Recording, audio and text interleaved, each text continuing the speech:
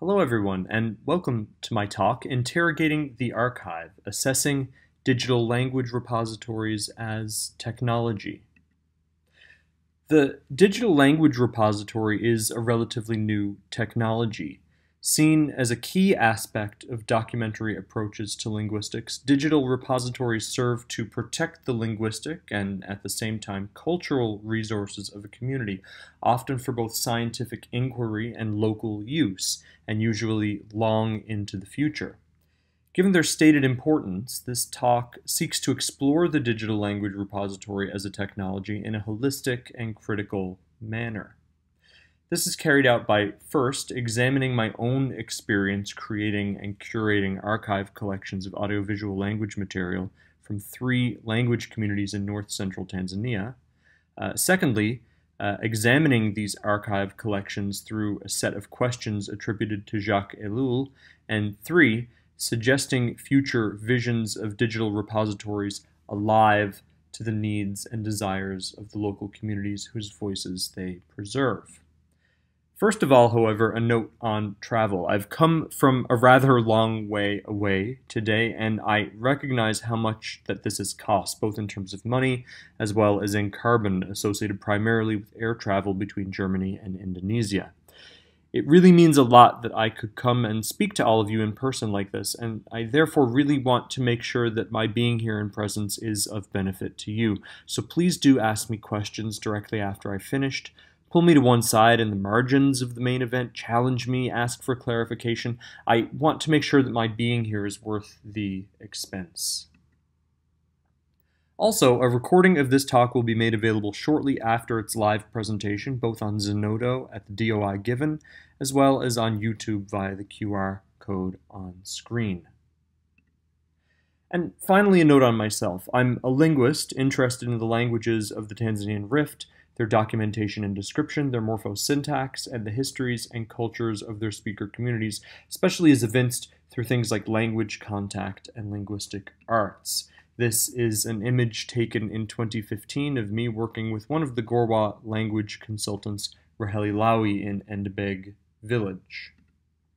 Because I'll be talking about the 3 languages I work with and their speakers in this talk, I'd like now to show you an example of how each looks and sounds. So here's a clip of Gorwa, which is a Cushitic language spoken in and around Babati district. This clip is of consummate storyteller Behero Kwetso talking about the prophet Sagilo Magena. Sagilo ya. Sagilo nagu wa khatwa ama imburu. Ana amsi. Nagu Sagilo wa khatwa ama imburu. Akhamisa. Khamis. Halo, segelo agua kaso ama imburu. Segelo matatelo lo awate garsinga ar amsio. Segelo matatelo awate. Segelo na u hayada. Na o aya iro momo kusege kwateri temero faksari gira. Dosi kwateri temero na atiri. Faksari gira hayada na u. Kalau mua fakis gira os. Na o kunyahar ina buku tahido mutaka isi kunga minte konda garza an amsio bidir bikanka ku tahido mutaka isi amsio garza an bikanka min la emilio adirga ayre daladi alhizay الحيسي إنه بيعه أربانكا إنه بيع قطع آنكو بيعنان قلنا أرجية ديانا أر. And this clip is of Ihanzu, a Bantu language spoken in Mkalama district, and is of Rahema Rajabu talking about when she participated in rainmaking rituals. Ngano ele ale mesempoli ya olembula. Embura ke sembolia omongwe noarira omongwe ulele no taki akini ngamungu akindiri ndiri no taki apuiro bume. Ima suragera kara. Aparu kange asage ema sungwe du.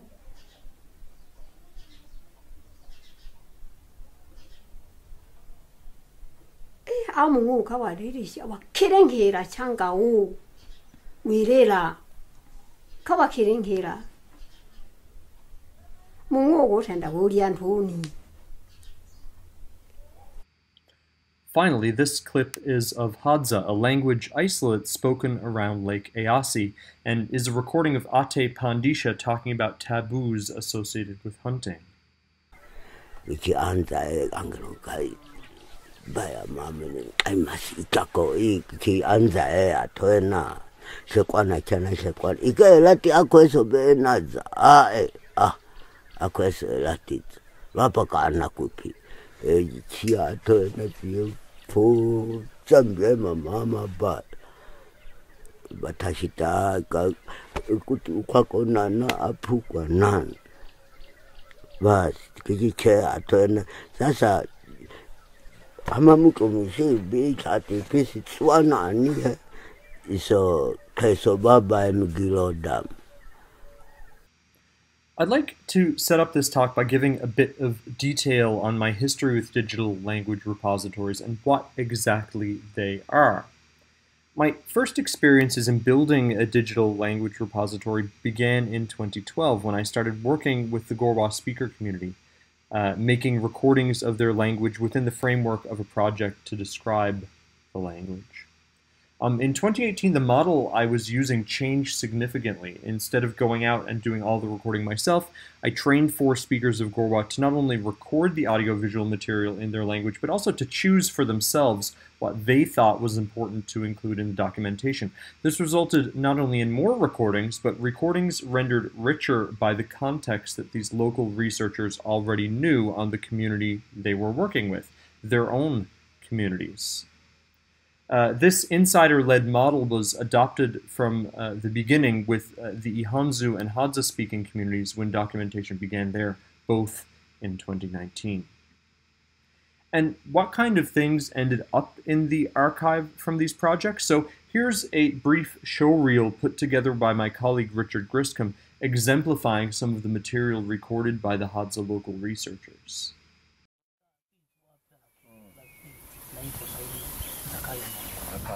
Kata sese me ad. Bena kwete ya kafe. Pakita seke me. Bebe. Ai. Akaza kwa li. Iwi. Beba. Ha.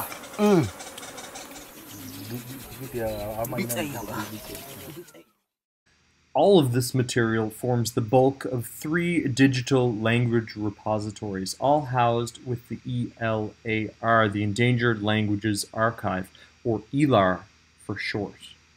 If we visit one of the deposit web pages, we encounter a website that looks like this, with information on what is inside, a search bar, as well as links to the individual recordings. If we click on one of these recordings, we are brought to a page which includes more explanation on what the recording is about. We call this metadata, as well as the recordings themselves. So in this case, we have both an audio file and a video file. If we click on, say, the video file, we can then both see a thumbnail of the video, as well as watch the video using controls here at the bottom. Crucially, we can also download the video for further analysis and use. These archive deposits are large, comprising hundreds of hours of recorded material each. And indeed, they are large compared to many similar deposits made around the same time. I should say, however, that size is only one way to measure the deposit, and things such as richness of descriptions as well as diversity of recordings are also important factors. What I'd like to talk about today is the language archive itself. I feel that this often takes a backseat to the actual recordings, so today we'll focus on the repository in which those recordings exist. So, having provided some context, I would like now to assess the digital language repositories as technology. Today, I'll be assessing the archive using a series of questions attributed to the philosopher and theologian Jacques Ellul.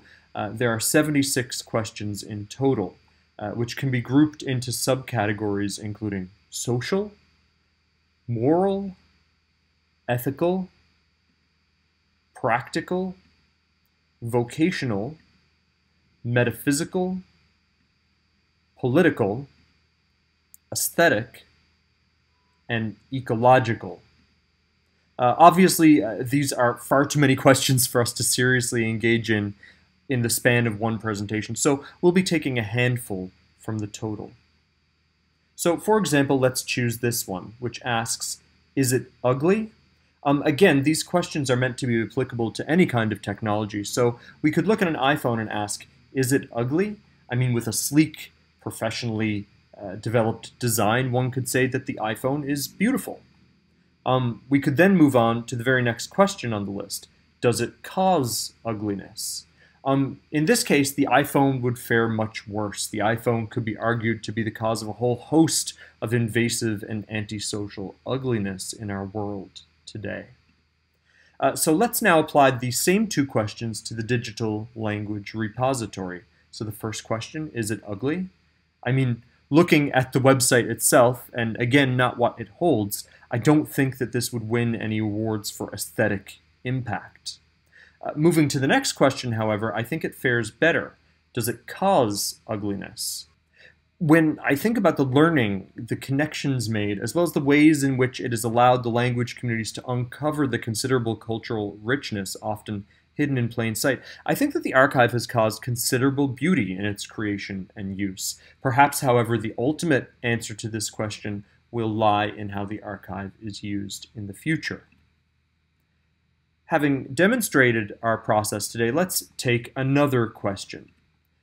What is the purpose of the digital language repository?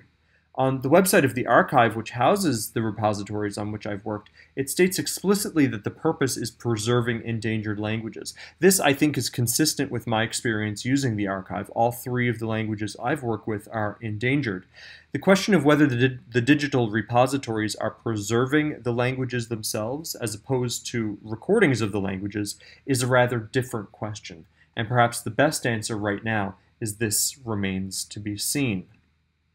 With that said, I think recent research shows positive signs that this could become the case, however. We'll talk about this in addressing a new question here, which asks, does it build on or contribute to the renewal of traditional forms of knowledge? Now, in recent work conducted together with my colleagues Bonnie Sands and Richard Griscom, we looked at every case, both historical and up to the present day, of language reawakening efforts on the African continent.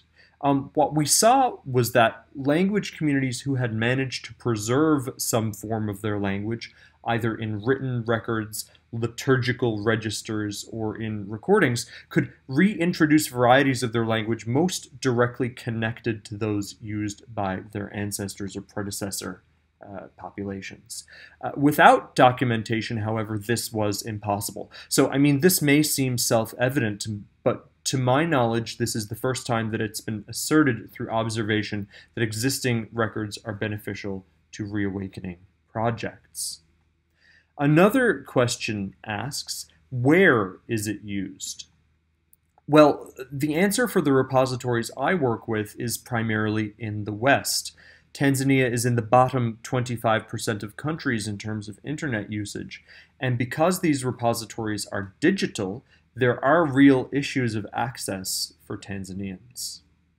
An associated question might be, does it concentrate or equalize power? Clearly, by making the majority of the recordings open access, anyone can theoretically access and use the materials. However, because of issues of the practicality of accessing the internet, again, this really just remains an idealization. A further associated question that may be asked is, does it require or institute a knowledge elite? This is certainly the case for the digital language repository. Save for short summaries written in the national language Swahili, the rest of the data descriptions, as well as the wider interface, is written in English. This means that on top of internet access, being able to use the repositories relies on an understanding of English, which could, in the local contexts in which I work, be reasonably described as an uncommon skill, only normally achieved by a subset of generally privileged people. Moving on, a further question we can examine is, what are its effects on relationships? In my experience, I have observed that during the work of creating the repository, as well as during the work of sharing its contents and understanding them, many opportunities have arisen for the local researchers to spend time with and learn from their friends, neighbors, and relatives, and indeed for many Gorwa people to actively participate in this process of learning. I've spoken about this in a further talk, which can be watched by visiting the QR code on screen, but Pascal Bou's experience recording the songs of his father is one example of this. An associated question asks, does it undermine conviviality? We'll adopt a definition from Ivan Illich, where conviviality means something like the ability of individuals to interact creatively and autonomously with others and their environments to satisfy their individual and collective needs.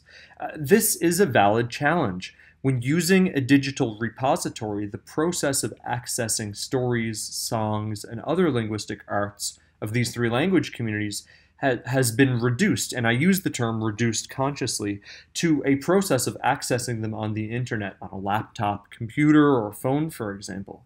In the past, however, such resources were only ever accessible through visiting the people who knew them, traveling to them, sitting down with them, and listening to them on a person-to-person basis. So in this way, the digital repository could represent a step back from this kind of convivial dynamic, and this is something to seriously consider. A final question we'll consider here today is, does it serve to commodify knowledge or relationships? We can see here that within the Ihanzu deposit, knowledge about agriculture has been sorted, tagged, and made available at the checking of a box. By selecting this tag in the digital repository, all recordings having to do with agriculture in the speech community are made available. Without going into too much detail here, I wonder if this makes this knowledge seem rather like a string of products rather than instantiations of an integrated system. And I wonder if this individuation is not a first step along a climb towards commodification.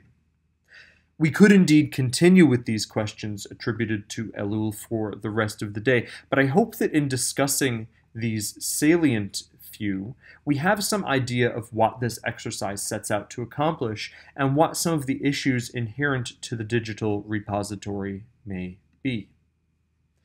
Given the time, however, I think it would be prudent to briefly move on to imagining ways forward. I've asserted in previous talks that I do not see a future in which technology will be the only or perhaps even the most important feature of digital language repositories. In a similar vein, I hope that today has helped us reflect on the fact that no technology is neutral, and that even something like a digital language repository, essentially a specialized kind of website, must be understood as a tool that brings both benefits as well as challenges for use.